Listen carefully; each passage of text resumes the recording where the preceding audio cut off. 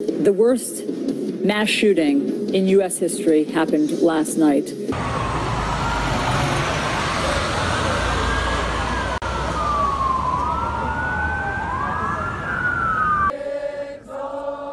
Tonight, outside Vegas City Hall, residents and politicians lit candles and held signs reading "Vegas Strong."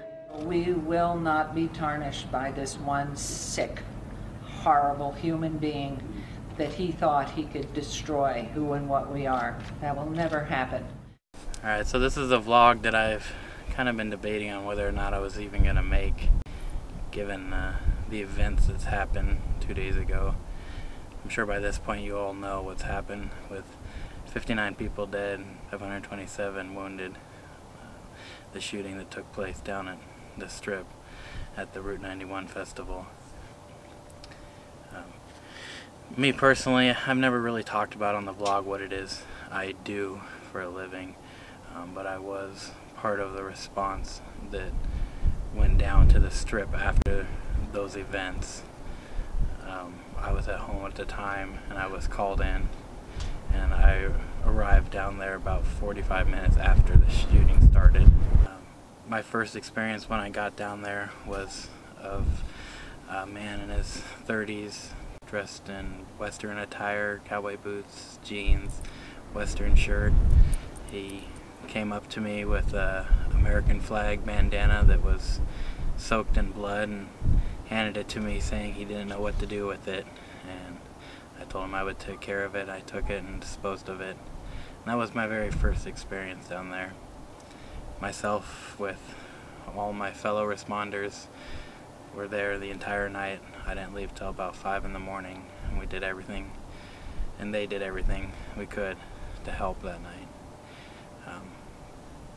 I hesitated to make this vlog simply for the fact that this has always been kind of a hobby and an outlet for me because of what I do.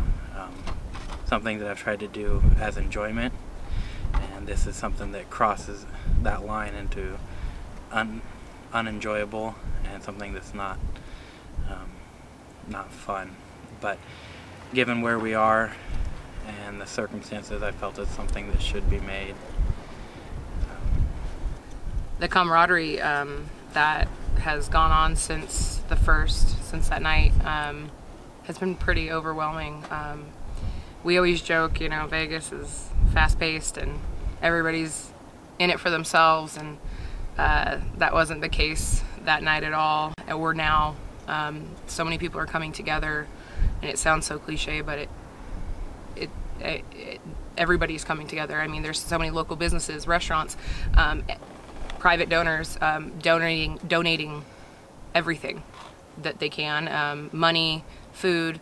I think the convention center said that they are actually overwhelmed with food and the donations down on the Strip.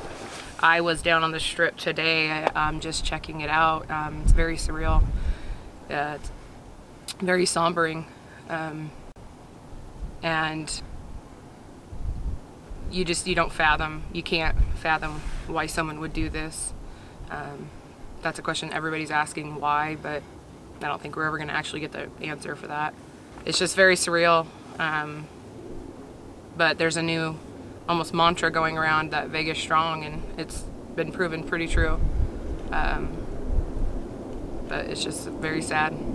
I'd like to just say, you know, from being on the ground as a responder, everything was just amazing to see how everybody gave their full 110% down there. Everybody, the private ambulance, the fire department, Metro, even the civilians. The civilians, the citizens that were there when it started and started rendering aid right away. Everybody was just unbelievable. Even while we were there after the event, citizens still came up and tried to offer their help as best they could. It was just amazing to see. These are things that every responder, doctors, nurses, everybody trains for, but can never be fully prepared for till it happens. And when it does, you just hope to do the best that you can, and I feel like everybody did and gave everything they had.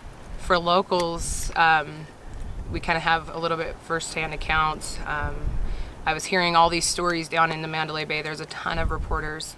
Media presence is just huge. The police presence obviously is still huge. FBI is huge. There was FBI agents still. Obviously, they're still going to be here. There's not. I call them gawkers. There's not a lot of them. It's more so people just kind of trying to come to grips with it, and just standing and staring. It almost feels like how we watched, and it's not putting it in the same caliber at all, but of 9/11 and just watching the people who were around it. And it's that blank stare on your face. You can kind of just read right into it. They're just trying to figure it out, trying to run through all their emotions. It hurts. Like yesterday was very somber, sad day. Today is still the same. And it's almost like, it's just something that you watch on TV. You never actually feel like it's going to happen where you live, and that's where I think that we just become too complacent in thinking that it'll never happen. And it's really changed the feeling for the Strip for me, having been there. I don't feel like it's ever going to have the same feeling. Megan chose to go down there today to see the memorials and the visuals and everything, which is more than appropriate. But for me, I just don't feel that I'm ready for that yet. It might be a while before I feel I'm ready to go back down there. Well, I think too, he sees it very differently now. I don't think I'll ever see it the same way after seeing it like that too. I don't think you can. It'll always have a different view for me, which sucks in a way, but it is what it is, and it's something I'm still dealing with, and we'll have to still deal with. I mean, for the rest of your life. I mean, and it's not just about me, as will any of the responders and all the people that were there and were affected by that. I don't want this to sound like this is about me. No. But this is just firsthand accounts. This is just our experience. Yeah. So I'd like to end this video by dedicating it to the 59 victims and their families who have been forever changed by this tragedy. Even the 527 wounded. This is to really everybody.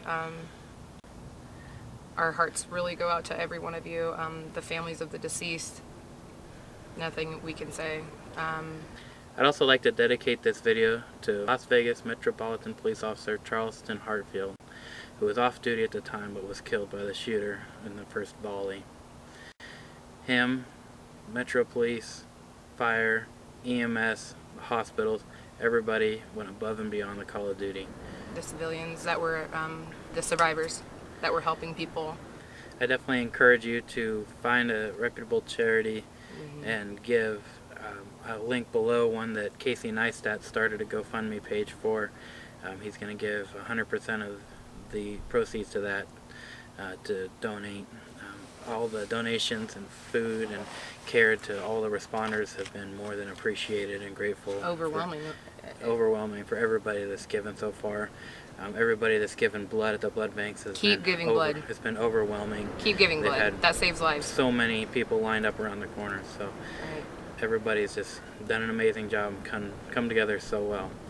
So we're gonna try to put this behind us and remember as best we can, and try to go on with our lives, but with remembering everybody and remembering everything that happened. It'll always be with us. So. Just be exactly what it says. Just Vegas strong. Be Vegas strong. Yeah. And we'll see you again soon. Thank you.